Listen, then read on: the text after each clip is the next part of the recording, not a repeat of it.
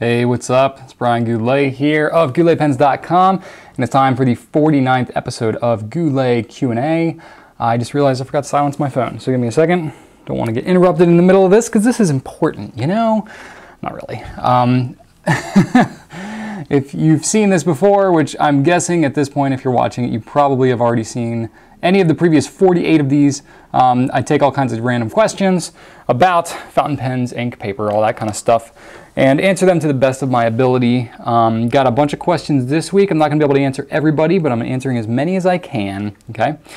So I got a good number of them. Before I get all into them though, just kind of give you an update on what's going on in my life and around the Goulet shop. I was able to take my kids to the beach for the first time this past weekend. Rachel and I took a long weekend, and that's part of why some of the publishing of the videos got a little screwy, because I didn't really have my junk together before I left. I got everything filmed and all that stuff, but on the publishing side of things, I just forgot to flip a couple switches. We had some communication things going on here, but you know, it's okay. We learned from it. We're going to take care of that in the future. I'm still kind of transitioning from kind of doing a lot of stuff myself. I'm trying to get my team to help me out more, and I have to document things better and just that kind of stuff. You know, as a company grows, it's hard to kind of give things away when you've been doing it for so long. So I'm working on that. You know, if you notice, we're doing some new video formats and whatnot. Jenny's been tremendous helping me with all that. We're making some really good strides. Got some cool stuff going on with videos. Video content's been coming out a little more regularly, if you've noticed. Jenny's been a tremendous help in that respect. Also had Caitlin, she's on our customer care team. She just recently got engaged this past weekend, so that's super exciting. There's definitely something in the water around here, I swear. Everybody's getting married, having babies and all that stuff. We've got a pretty young team here, so it's not unusual in that stage of life where we are, but you know, that's just a kind of cool aspect of what we're doing here now. You know, when Rachel and I started this company, we didn't really think about what kind of impact we would have on future team members and stuff like that. We were really just kind of survive and do our own thing, but definitely as we've grown a little bit, that's been something that has been one of the more rewarding aspects of what we do, is the fact that we're able to kind of help people to basically live their lives. So that's really cool, just even in our own way, our own small way, just being able to influence and allow people to kind of do what they do. It's really cool. Let's see here. Next week, this is kind of a random logistical thing, but if you're shopping on gouletpens.com, next Wednesday, we're going to be doing our quarterly physical inventory.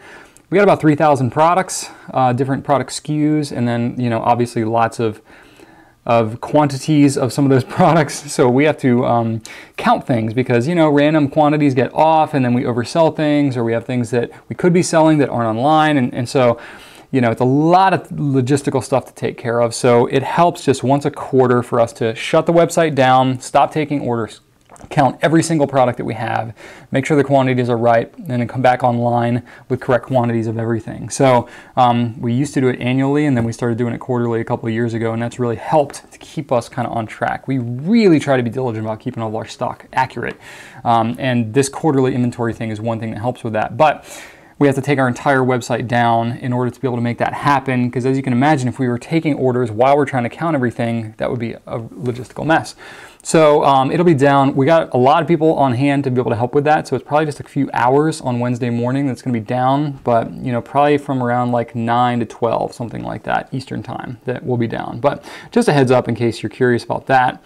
And then just a couple updates on some random products that are coming in. We just got, you know, Faber-Castell Pilot E95S. That's really cool. Have been getting a lot of questions about some other things like the TWSBI 580 USA.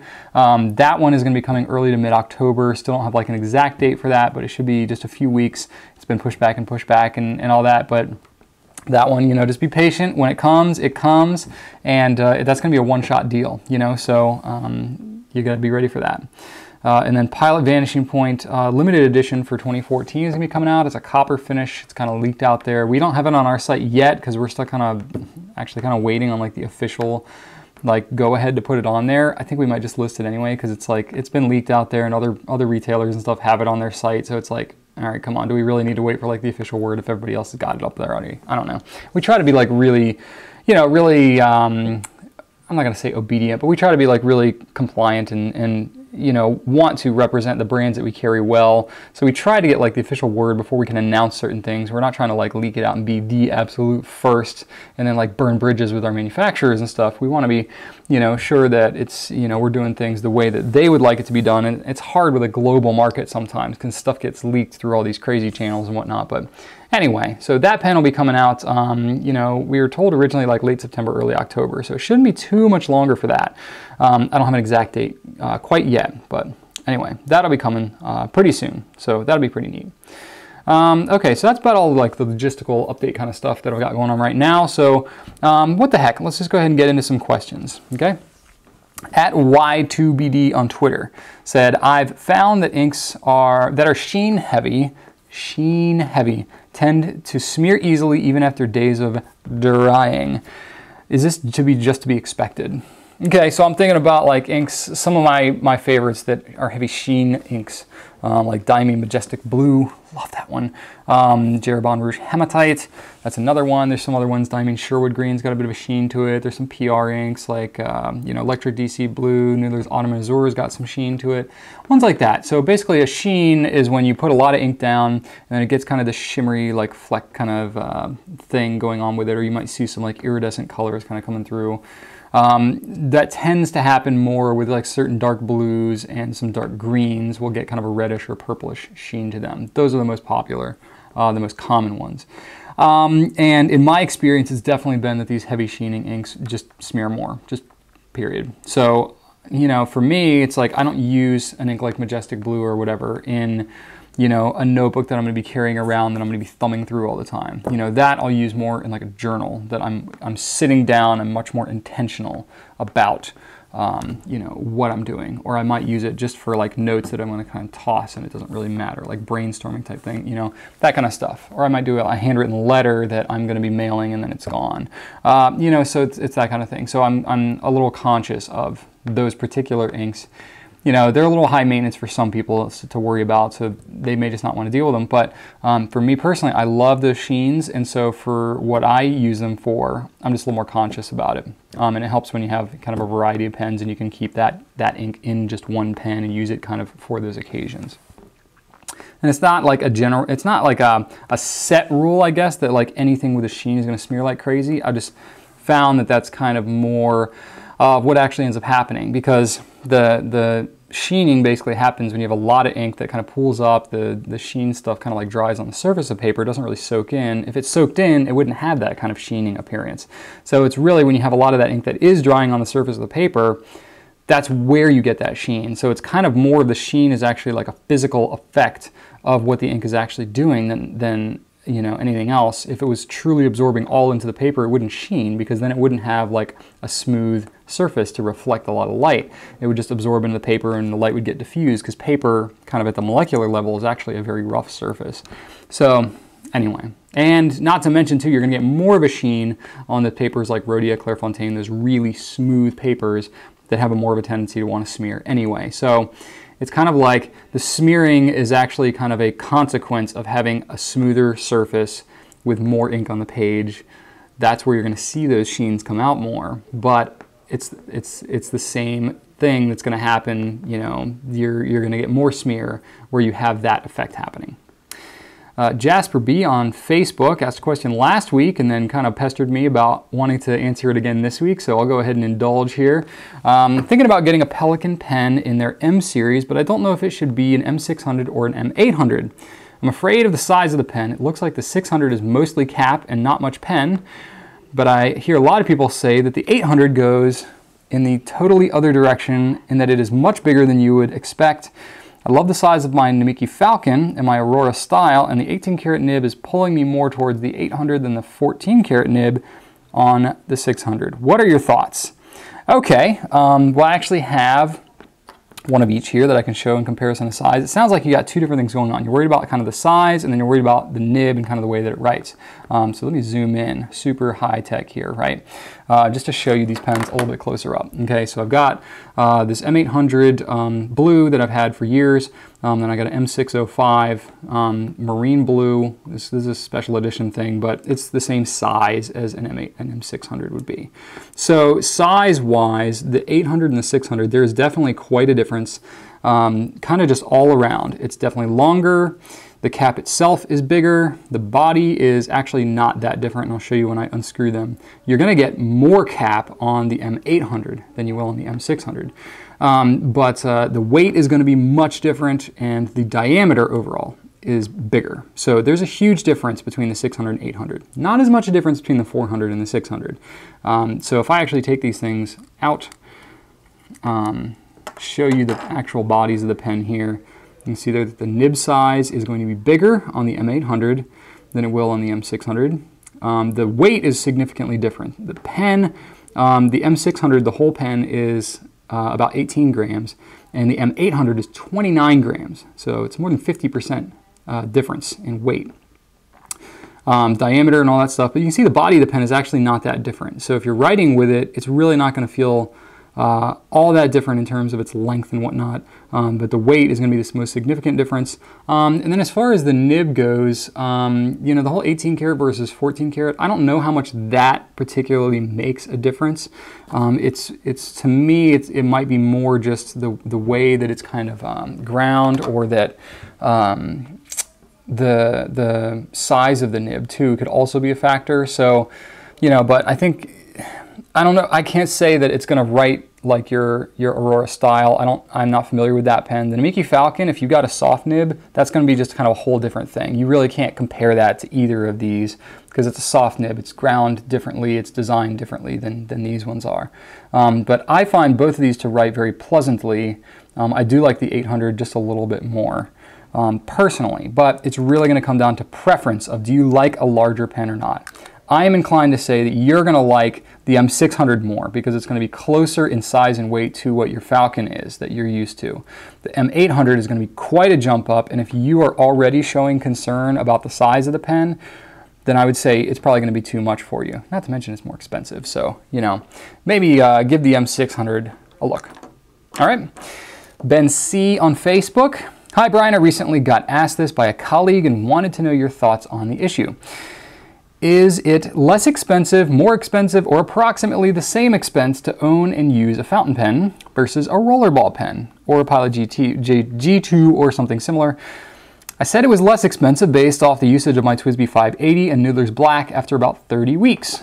I know it's dependent on a lot of different variables, so we assumed a rollerball lasted 2 months and that the fountain pen needed refilled bi-weekly. Okay, so this is really going to depend on a lot of different things. As you mentioned, the cost of the fountain pen that you're buying, the cost of the roller pens that you're buying, you know, the consumption rate that you're going through is going to make a huge difference. The type of ink that you're buying, because ink can vary in price quite a bit. The type of paper that you're using regularly, because a more absorbent paper is going to use more fountain pen ink than a less absorbent one. So all of those things are going to come into play. So I'm just going to speak kind of generally here. In general, though, for the ink consumption alone, you're paying a significant premium for gel rollerball ink. Okay, even for ballpoint ink, you're actually paying a premium. For the amount of ink that you're actually getting, for the use you're getting out of it, you're paying much more for that ink than you would for fountain pen ink. Now that said, you have the investment of the pen, whatever cleaning supplies, your time, and all that kind of stuff. So there's a reason that fountain pens are not the most dominant used writing instrument today, right? There's a reason that ballpoints and gel rollerballs are a lot more popular. They're just a lot more convenient, right? They're just for the strict utility sake, you know, they're a lower cost up front to buy them. You can buy them in bulk, and they make them in bulk, which then makes them less expensive because they're making them in bulk and so on. So as far as the pens go, it's like not a debate. Gel and ballpoints are cheaper. However, over the long haul, if you're sticking with a reliable fountain pen and using it for a long period of time, you will come out ahead. Now that said, if you're like me and you get the fountain pen bug and you end up buying 100 or more fountain pens, obviously it is not going to save you any money. Same thing goes with ink. If you fall in love with ink or paper or whatever, and you end up just getting a whole collection of it, and you end up with 50 bottles of fountain pen ink that you could never use even if you wrote every single day for the rest of your life, well, that's just the kind of thing that, you know, it's like any other hobby. Like, the more you get into it, it doesn't necessarily become strictly for the cost savings. But if that is your goal, to strictly just save money on writing, you can do that with fountain pens. Yes, absolutely you can. Okay, and to kind of piggyback off of Ben's question here, I got a question from Andrew H. on Facebook that said, Brian, thanks again for these wonderful Q&A sessions. They're very informative. You're welcome, Andrew. Small question, context first. I'm using the Lamy Safari charcoal with the extra fine nib. I will, in the next few weeks, be buying another Lamy Safari from your company. I want to start using bottled ink because I've noticed that using a cartridge each week is not very cost effective. Now, the small question, you talk about saving money using bottled ink versus cartridges. If I'm only using up a cartridge each week and then move up to use the bottled ink, how much money will I be saving each month? The amount of writing will vary from time to time, but I average 1 cartridge per week. How long will a bottle, let's say, of 3-ounce Noodlers, I guess, last me? Thanks again. I'm using Noodlers as an example because they're the ones that sell 3-ounce bottles of ink. Okay, you didn't specifically say Noodlers, but I'm going to make that assumption. Okay, so I have to make some assumptions here based on cost and the numbers you gave me here. I feel like I'm back in school with all these examples. Okay, so you got Lamy pen, right? And right now you're using Lamy cartridges. They're $4 for a 5-pack of cartridges. You're using 1 a week, so that's 5 weeks worth. So you're paying 80 cents a week right now for your ink consumption. You know, forget the pen, everything else, just purely based on your ink, you're paying 80 cents a week. The cost of a 3-ounce bottle of, a normal 3-ounce bottle of Noodler's ink, $12. No, wait, $12.50, sorry. Oh shoot, I think I did my math wrong. Give me 1 second here. It is $12.50, isn't it? Darn it. I can't believe I did my math wrong with that assumption. Okay, $12.50, geez. All right. This is going to be rounded, okay? I did all this math. I don't know why I thought it was $12. Anyway, $12.50. Okay, so that would equal about 15, 16 weeks worth of cartridges, right? The cost of 1 bottle of Noodler's ink versus what you're paying with Lamy cartridges. Okay, 1 cartridge is going to be about 1 milliliter of ink, maybe a little bit more actually. The Lamy cartridges are a little bit bigger than the standard international cartridges. So again, I'm rounding here, making kind of an assumption, because there's all kinds of assumptions based on, you know, the weight of your hand that you're pressing and like all these other things, the type of paper you're using, blah, blah, blah, blah. That can all affect consumption rate. But a 3-ounce bottle of Noodler's ink is about 90 milliliters of ink. So that would be, if we're assuming that you're using about 1 milliliter of ink a week, then that would be 90 weeks for a 3-ounce Noodler's bottle, which that would, making the assumption that you are consuming 1 Lamy cartridge per week, that's 80 cents, and then you would be using, you'd run out after about 15 weeks for that cost of the Noodler's ink, where the Noodler's ink would last you 90 weeks. So the 90 weeks of Noodler's ink would cost you in cartridges about $72. So that $12.50 bottle of ink is saving you about $60 worth over the life of that bottle of ink. Okay, now some of my math might not be completely dead on there, but you get the idea. Even with the same pen and all that, going with bottled ink is going to be much more cost effective than cartridges. There is no question about that. It is a convenience that you're paying for with cartridges. Not to mention the fact, especially with something proprietary like Lamy, you can only use Lamy cartridges. I think Monteverde makes some cartridges that fit into Lamy pens, but even still, then it's still a limited selection of ink. Whereas bottled ink, you can get 600 or more different colors. So you really open up the doors in terms of your selection, but you're losing a little bit of convenience, I guess. You can always carry cartridges with you though, and then just like pop them in if you need to, as you're, you know, if you're on the road or whatever. But you know, for just regular normal consumption, it is definitely more cost effective to go with a bottle. So that was just kind of a rough example. I'm like a little rusty on my math. It's been a few years since I've been out of school, but you get the idea, okay? So overall cost effectiveness we're talking about, but again, it's the same kind of thing. Like, you're gonna buy a bottle of ink and you'll be like, oh man, this is really cool. I'd like to get some samples. I'd like to try a couple other bottles. And then it's the kind of thing like you're ending up with 10 bottles and you're like, man, is this really cost effective anymore? Well, no, but you are enjoying a hobby and that you're you know, getting to enjoy a lot of different types of ink and stuff like that. So it's the kind of thing like you need to really stick to your guns if cost effectiveness is your ultimate goal. But if you're like me, that cost effectiveness tends to kind of go out the window once you really get into the hobby. But anyway, Emily P on Facebook had a question. The cap to my Pilot Plumix got stuck and refuses to twist open. Help! Well, Emily, that Plumix, I mean, I call that the squid pen because it's got kind of that little swoop thing. I have one around here somewhere. I would have to go digging in that drawer for a few minutes to try to find it though. Honestly, you're just gonna have to twist the living daylights out of it to get that thing. I mean, unless you glued it on or something like that. It's plastic, so in the plastic, you know, if you screwed it on really tight, it's gonna grip really tight, but you should be able to pop that thing off, you know, and it's, worst case, it's not that expensive a pen, you know, I forget the exact price, $9, something like that. It's pretty inexpensive, so even if you broke it and you had to replace it, it's not the end of the world, so just give it a good try. You know, use a rubber glove or a rubber band or something like that, try and give you some extra grip, but just twist the living daylights out of it.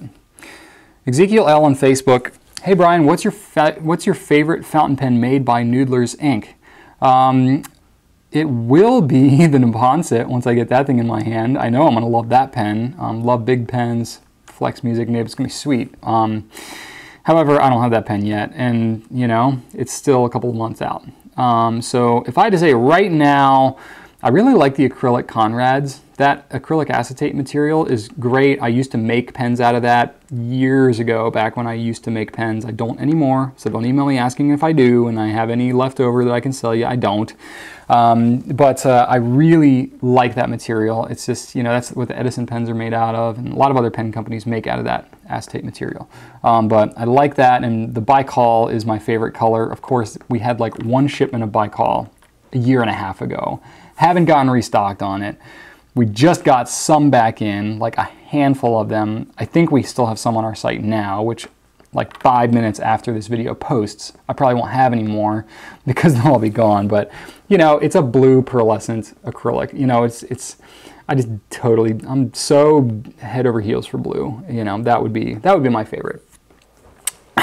Edgar H on Facebook, what's your favorite Lamy ink color?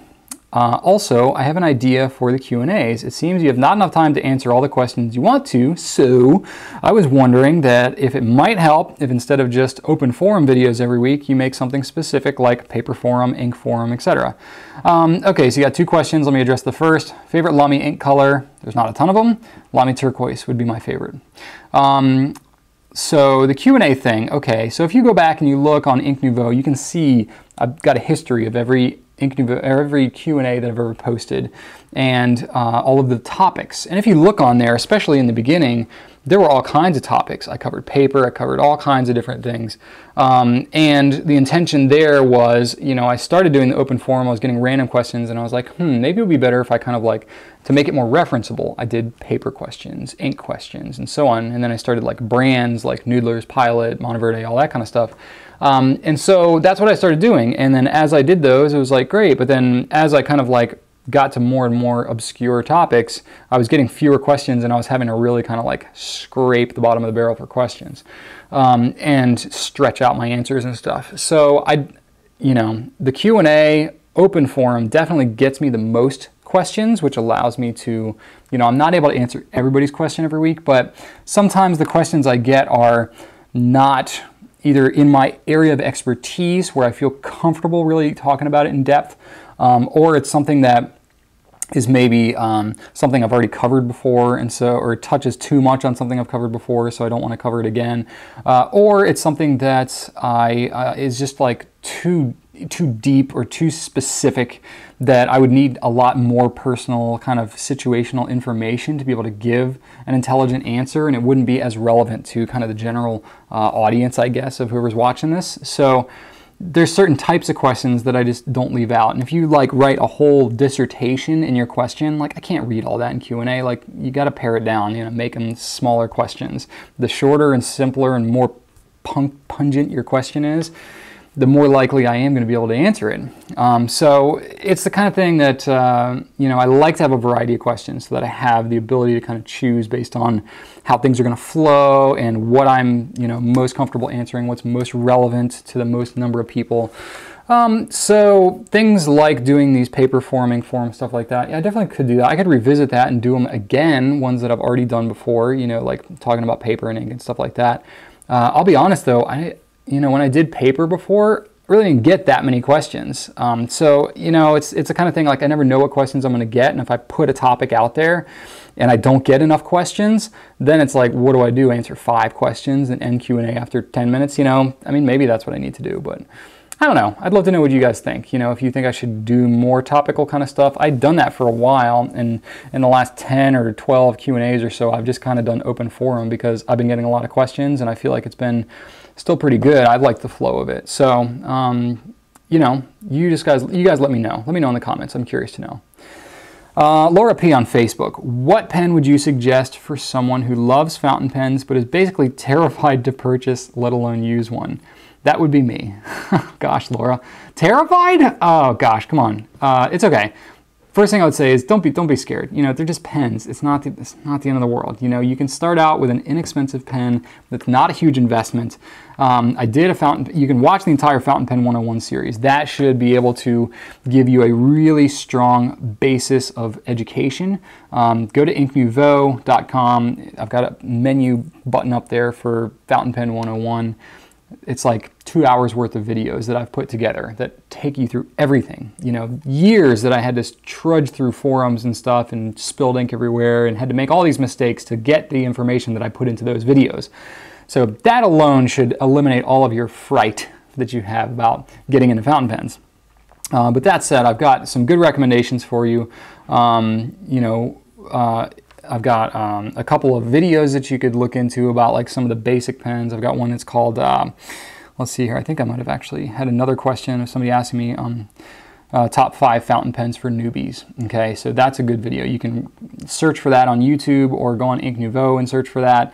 That's a good one to go into, you know, but Pilot Metropolitan is kind of like my go-to. It's a $15 pen, not a huge investment. It's pretty straightforward and simple to use. Got several videos on that pen. And that one should help to keep you, you know, keep your feet on the ground getting into this whole fountain pen thing. But you can do it, you know, it's okay. It's not as scary as it seems, especially once you get into it. You'll get a little ink on your fingers, you might spill some ink, it's okay. It's okay. No one will die. You know, it's just fountain pens. All right, Christine D on Facebook. Is there a listing of Diatramentis people and flower inks as they correspond to the standard line? I've been poking around a bit and don't believe that the name on the side of the bottle is always the standard color. For example, Alexander Hamilton says aubergine on the bottle. But it's not clear that if aubergine the ink or if Diatramentis is just saying that Alexander Hamilton ink is aubergine the color. Okay, yes, I agree, Christine. This is super confusing, and it's super confusing for us too. There is no master list of this thing, and if there was, I would be telling it to everybody. So basically, the only option for me to share any type of list for you is to go through and like either test all the inks myself. So I've got my mic wire that's like tickling me here. That's why I keep pulling at my shirt.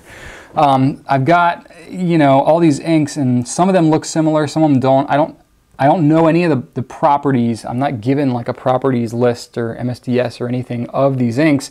So I don't really know how identical they are to each other. I've got the same information you guys have. I'm looking in the swab shop, I'm seeing them.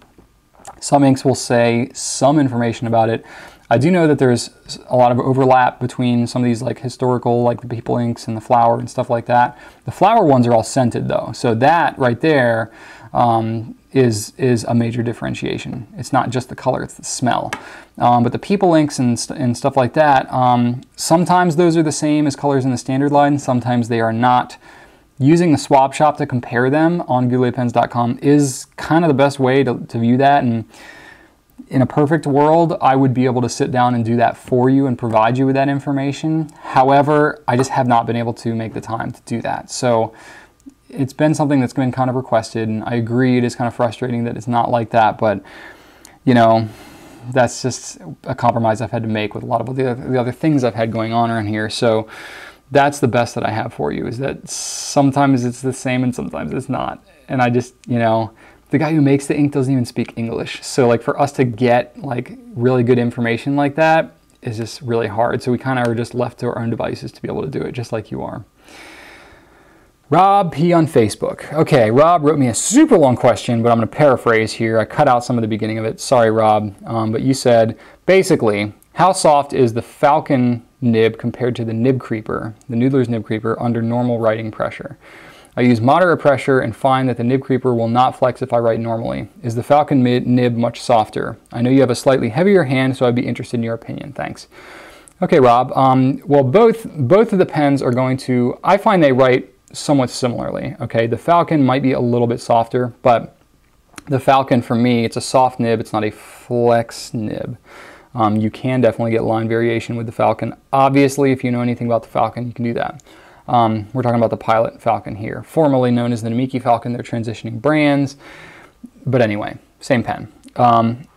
That pen, with normal writing pressure, is not going to flex. So it's going to be kind of the same as the Noodler's ones. If you're writing with the Noodler's one and your normal writing pressure is not flexing those tines, it's probably going to be a similar type of thing with the Falcon, okay?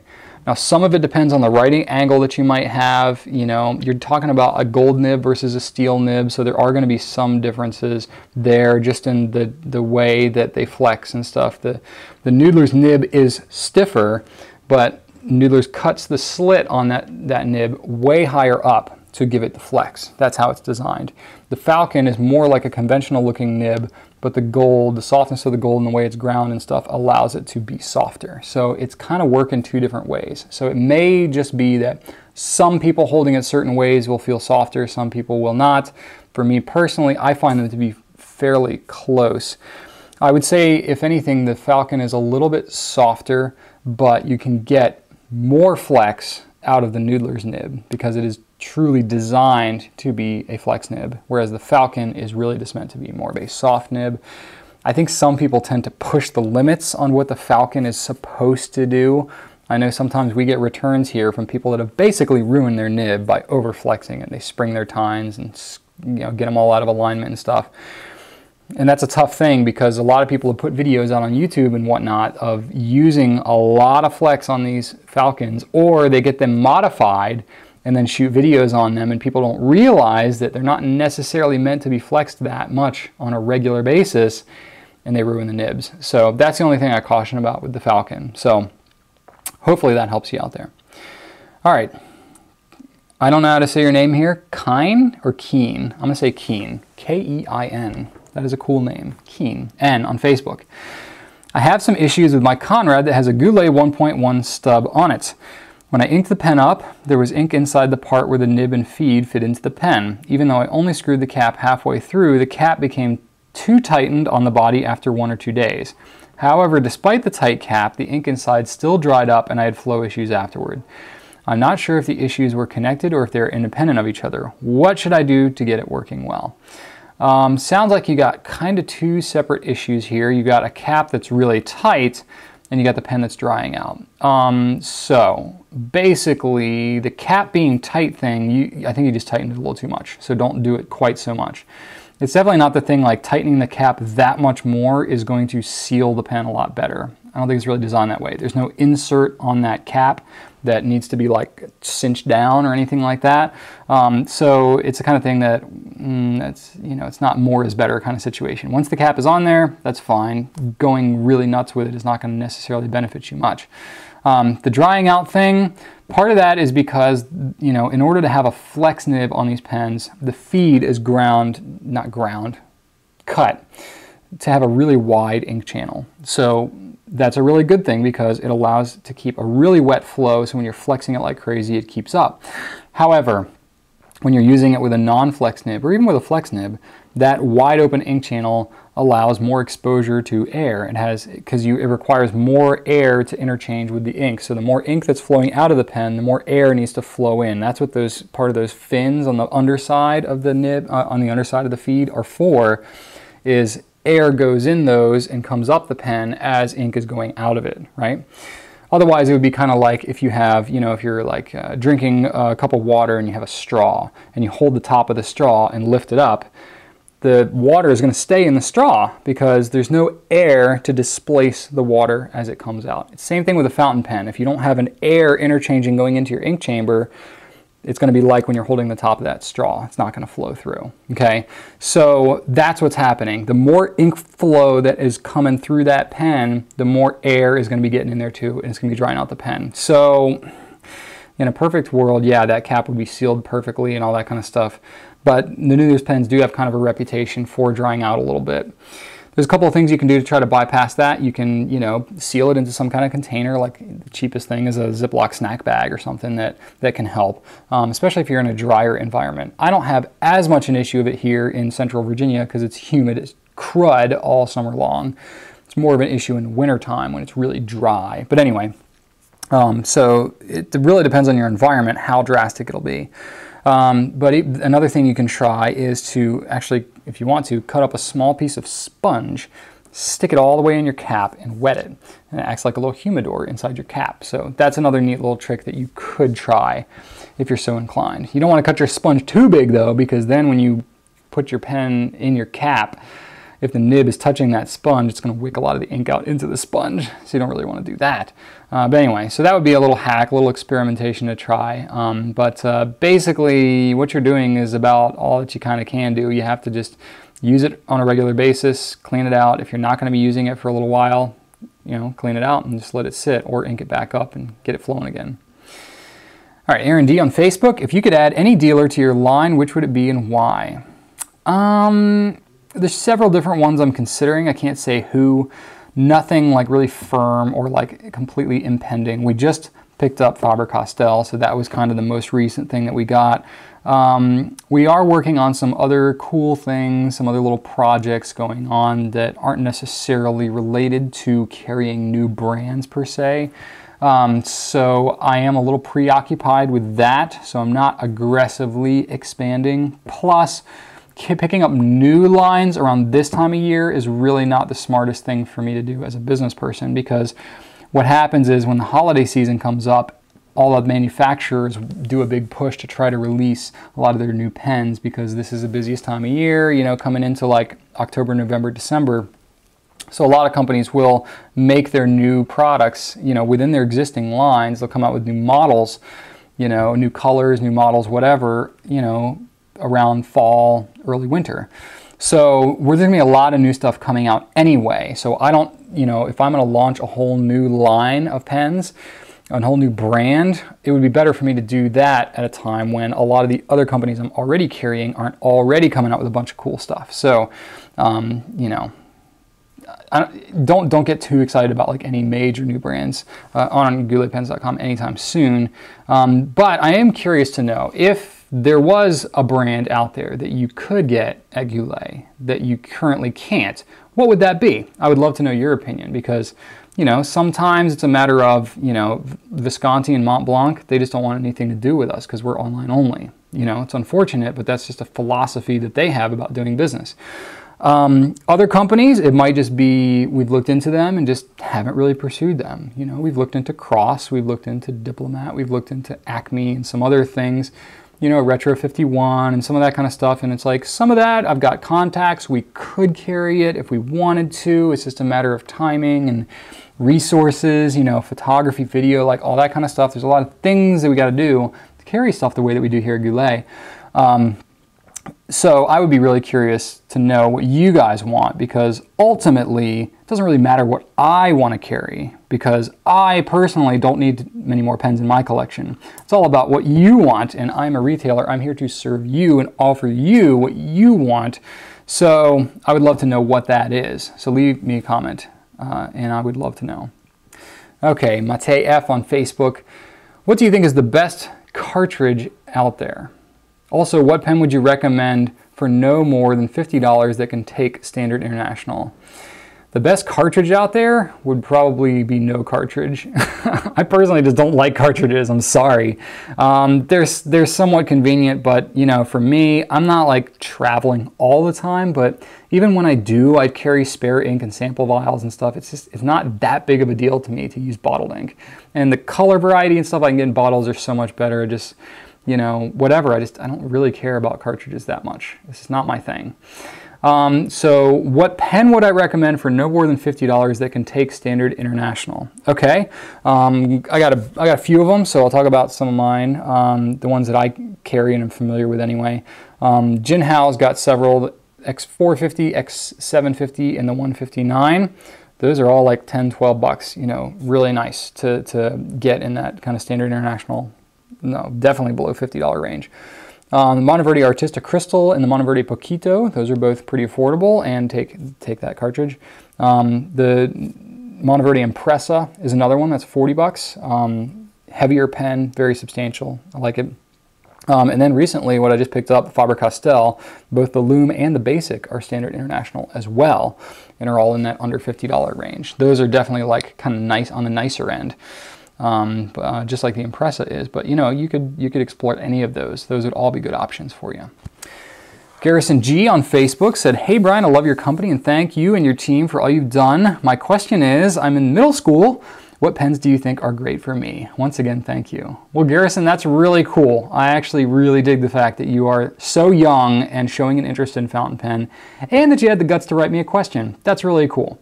I would encourage you to focus on your grammar a little bit. Not to pick on you, but that is one thing that younger folks online don't really view as a priority, is using proper grammar, punctuation, things like that. You kind of strung together several different things and didn't break it up into sentences for me. So I'm going to leave it just as you typed it here.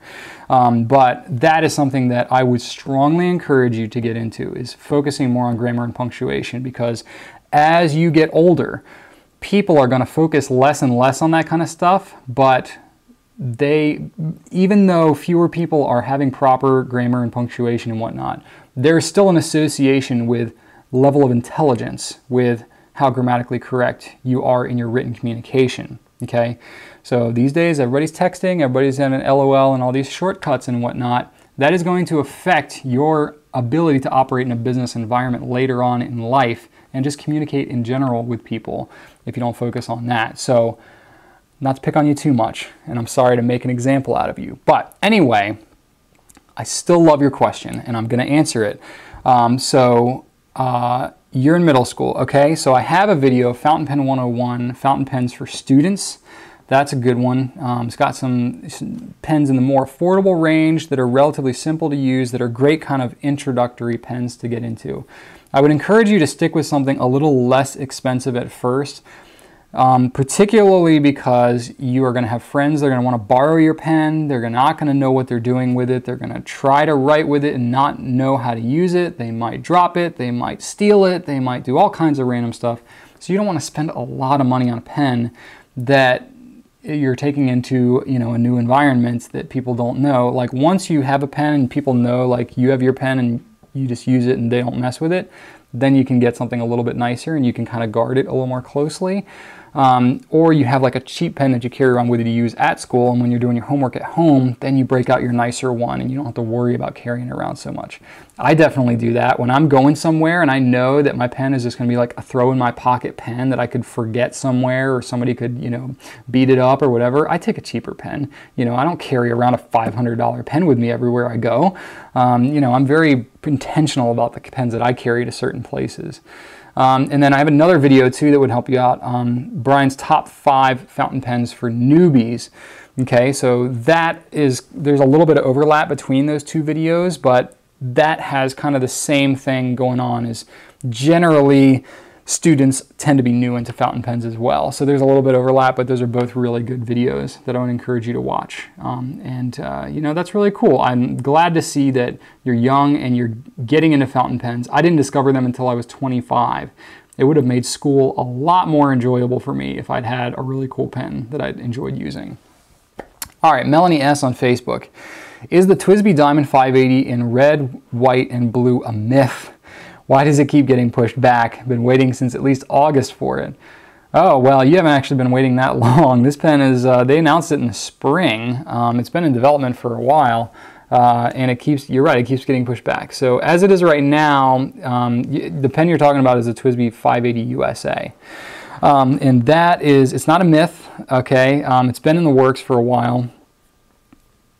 Excuse me. It should be a couple more weeks, so I'm told. It might get pushed back again. I don't think so, though. I think this is actually like early October, mid-October. I think that's when it's really supposed to come. There's a lot of reasons why it could get pushed back, you know, especially because, you know, on the manufacturing side of things with fountain pens, you not only have like the pens and whatnot, but you've got nibs and you've got different components that have to fit together. It has to function properly. It's not just an aesthetic thing. I don't know all the specific ins and outs as to what caused a delay on this pen. I just know that in the past, TWSBI has had delays on, you know, just about every pen they've ever released.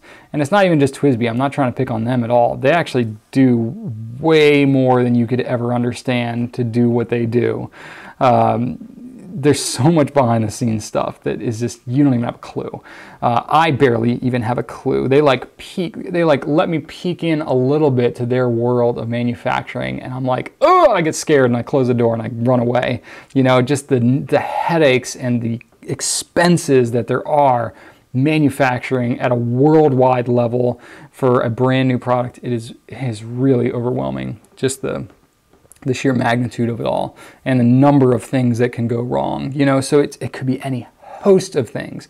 It could be, you know, random little like parts and supplies that they need, or raw materials that get delayed because there was a typhoon in some region of some place and then it washed out the road that the other part was supposed to come. You know, it's just like there are so many things that go on. It's amazingly complicated in today's global economy how much is going on to actually give you a finished product. It's really incredible. So I think personally that, you know, it's not a matter of it's getting delayed and delayed and delayed. I think it's a matter of just like the target date that they're shooting for is too early, you know, early on. And they're estimating to the best of their ability. They can't anticipate all this random stuff. Really, the only alternative would be to like completely hide the product from it being in existence at all until it's like pretty much ready to go, you know. And that's what I've done in the past here. The stuff that we manufacture here at Goulet, like brass sheets and Goulet grip and the ink syringes and all that kind of stuff, is so like light duty compared to what pen companies are doing. But even still, that stuff, like when I've come out with those products, I don't hype it up in advance. I prototype it, and gosh, some of the stuff that we've done, like even to find the loops that we did, it took us like 6 months to find. We had to test out like a lot of different loops, find reliable suppliers. And the packaging for that thing is not that great, and I realize that. But even just searching out companies that serve boxes, that do boxes in the right finish and size and stuff of what you need, and then to get marketing, you know, stickers and logos and all that kind of stuff, like it's a lot. There's a lot of stuff there. It's a lot of logistics, and it's really complicated. So that has been my approach, and that alone has been enough to tell me, like, I do not want to manufacture my own pens from scratch. It's just so complicated. But anyway, long story short, they're coming out soon. Give some grace to TWSBI. Give some grace to these other manufacturers when they say that something's coming out and then it gets delayed, because stuff is so amazingly complicated, and it's not like these are electronic components where there's all these suppliers and they can just get a supply from a random part from another supplier if this one doesn't work out. These are small companies, very niche market. If there's a delay on one piece, it's going to delay the whole thing. So that's why stuff gets pushed back, is because fountain pens are a relatively small industry and it just takes time. All right, Carrie S. on Facebook. I know it's possible to special order pens. Is it possible to order a specific ink as well? Well, anything is possible, but it's usually not very practical. We've dabbled in special ordering ink before. Well, first off, we carry pretty much the full line of ink of every brand that we have. The only stuff that we don't carry the entire line is pretty much just Diatramentis, because they have all this stuff, and we kind of touched on it earlier. They have like the people inks and the flower and all this other stuff.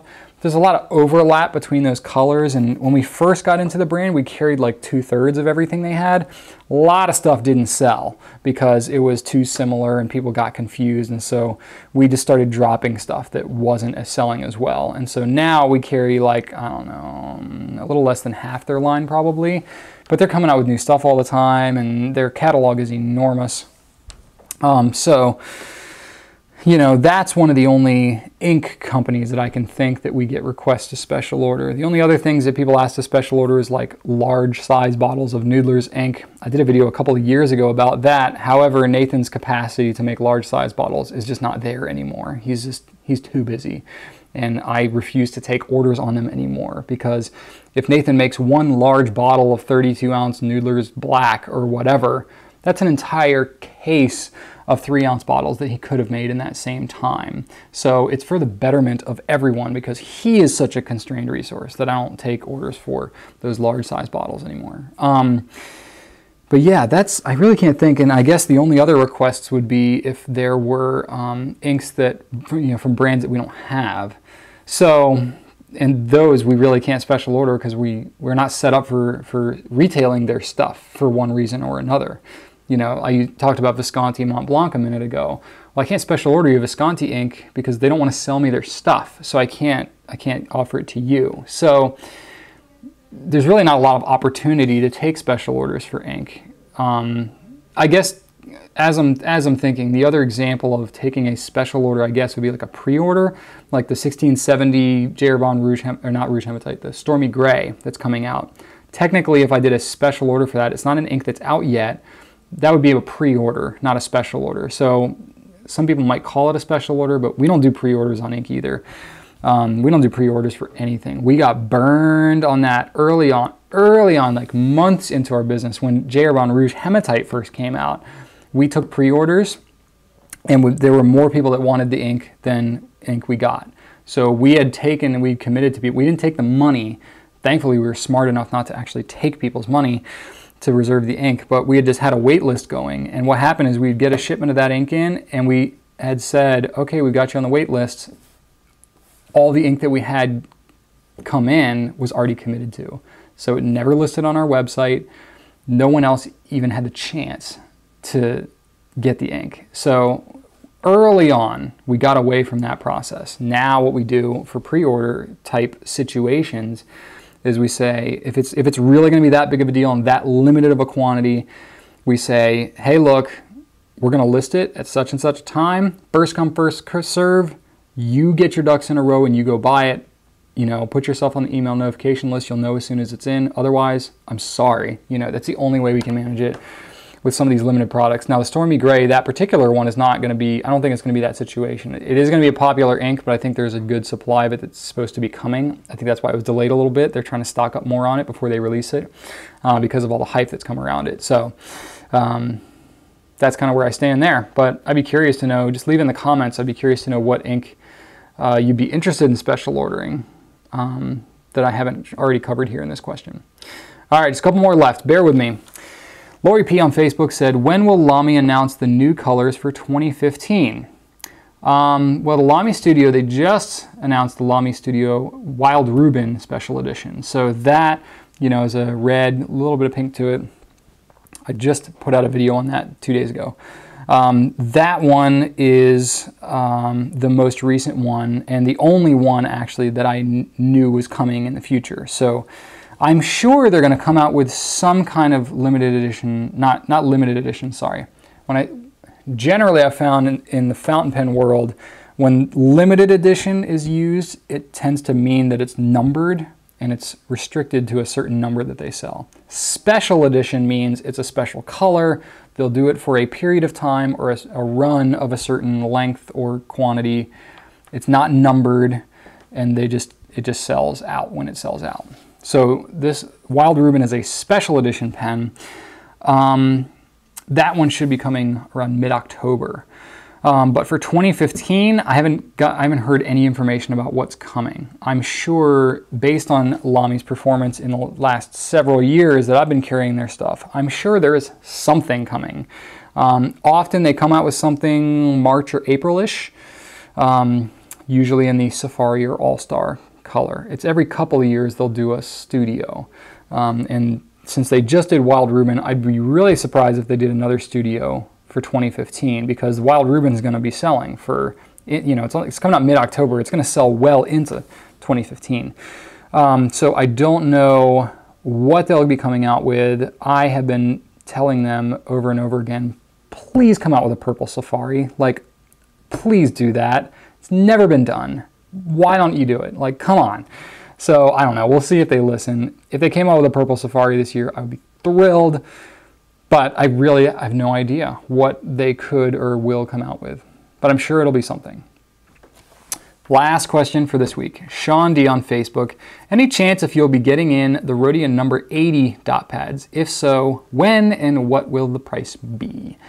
Okay, so the number 80 pads, the numbering is a little confusing. So Rodia's in their 80th anniversary. That's what the number 80 means, okay? So they came out in 1934, and here it is, 2014, number 80. That's where the number 80 comes from. All the rest of their Rhodia pads, the number actually corresponds somewhat to the size. So you go to a Rodian number 10 pad, it's the smallest. Number 11 is bigger, 12 is bigger, 13, 16, 18, 19, 38. 38 is the huge one. That's A3 size. It's massive. It's like two number 19 pads next to each other. It's enormous. It's incredibly expensive to ship. That's why we don't sell it. But anyway, they came out with the number 80, which if you went with the same logic, the number 80 should be, you know, it technically should be a number 76, I guess, because if it's two A3 pads together, that would be an A2 size. That thing would be massive, right? It'd be like 2 feet by 3 feet. It'd be, yeah, even bigger than that. No, it'd be like 3 feet by 5 feet or something crazy. It would be really huge. But anyway, the number 80 does not go in line with the numbering system of the rest of the Rhodia pads. It's a number 16 pad with a pencil, and it's got a special cover, and it comes in a box. So we will be carrying it probably at some point. We're holding off right now just because we got a lot of irons in the fire. We haven't had people beating down our doors for it. I think it's available right now. Like other retailers probably have it available. I think it's around $10. You know, so you're paying a little bit of a premium, and we don't have like a huge pencil crowd, which is why it hasn't been like, oh my gosh, yes, it's such an obvious choice for us. Like, yes, it's a Rhodia product. We carry a lot of the Rhodia line, just about everything. So it would seem kind of natural that we would carry it, but I don't know. If people really start beating down our doors for it, we will, but we haven't had people beating down our doors for it yet, so we're kind of holding off a little bit until some of these other projects we're working on get wrapped up, and then we can focus a little more on that. But if you are really dying for it, other retailers should have it. So I hate to say that, but it's the truth. If I'm not offering it, I'm not even giving you a chance to buy it from me, so it's kind of my own fault. So that's about it for this week. Next week's Q&A will be number 50, and that's pretty cool. So I don't really have any plans to do anything special with that, but I don't know, 50 is a cool, nice round number, so it's kind of neat. If you have any questions that you want me to answer next week, I'm just going to do another open forum, so you can ask me whatever you want. You can email me at gouletqa@gouletpens.com. You can leave a comment on YouTube or on Ink Nouveau under this blog post. You can hit us up on Twitter at Goulet, #GouletQA, or on Facebook once we post asking for questions early next week. And you know, I'm going to go ahead and throw this out there too. I started the Goulet Pens Twitter handle years ago, like actually before we even started selling fountain pen products. I was on Twitter. That's actually, believe it or not, how I made contact first with Execlair, who sells Rhodia, Clairefontaine, Jerbon. I made the contact through Twitter. So, you know, we've been on Twitter for quite a while. We got a pretty good following on the @GouletPens, handle. And, you know, we've been doing that for years. I'm actually not managing that during the day. Alex, our community manager, she's been with us for 3 years, and she's really social media savvy. She started out in our customer care, knows our products inside and out. She is awesome on Twitter. And like, I just don't have as much time to be on there during the day like I would. So once she started to kind of take that over, it was the handle became a little bit less of my Twitter handle, and it was really kind of more the company Twitter handle, because you got to figure, in the early days of the business, Rachel and I did not anticipate growing this beyond just her and I. Really, we didn't. We thought it was just going to be the two of us running our little business. So for me, it was like, oh, I'm Goulet Pens. You know, that was my fountain pen network name. You know, it still is. Rachel is Mrs. Goulet Pens, you know what I mean? And so as we've grown, and as Alex has kind of cultivated this community manager, you know, position, she's handed over some of this stuff, but it's kind of like ambiguous now, like, oh gosh, like I'm like the face of Goulet, and I do the videos and I'm obviously very involved in everything that goes on here, but it's like I'm not actually doing all the work. Clearly, we have a staff of 26 with 27th as a part-time guy that's helping us out. So it's a big team here that it takes to do everything that we do. So it's like, gosh, that's kind of weird now. So what I did is I set up a personal Twitter handle. So my personal Twitter handle is @BrianGoulet_. @BrianGoulet was already taken by a guy who's not even tweeting anything. Go figure. So @BrianGoulet_ is my personal Twitter handle. And I haven't really put it out there that much because I'll be completely honest, like I'm just not on Twitter religiously. Maybe if I like put it out there that, hey, I'm on Twitter, you can hit me up and we'll have more of a reason to have a conversation. But for me, it's just like, I've already got a million things to manage in my life, and Twitter is kind of like another little facet that it's like, if I'm not on it and managing it regularly, I feel like it's like, dang it, like there's something else I'm not able to do that I want to do. So I haven't really like been on it as much as I could. And like Gary Vee is a huge inspiration for me, and he's like Mr. Twitter and all over it. And so I'm thinking to myself like, man, I really should be on it more, but it's like, you know, I don't know. But anyway, I just wanted to put it out there. If you want to hit me up, my personal Twitter handle, @BrianGoulet_. You know, follow me, whatever, if you like what I do. I don't post a ton of stuff, but I'm more than happy to engage with you there. If you're talking to me there, I'll talk back to you. You know, I'm around. So I'm also managing like the YouTube comments and the blog comments and stuff, and I've been like falling apart on that a little bit. We've had a lot going on. I'll be able to explain more about that in the coming weeks, but had a lot of irons in the fire. But anyway, just in case you want to do it, you know, I'm there. So I hope you have a wonderful week. Hope you enjoyed this Q&A. Hit me up with some questions, and I am more than happy to answer them next week.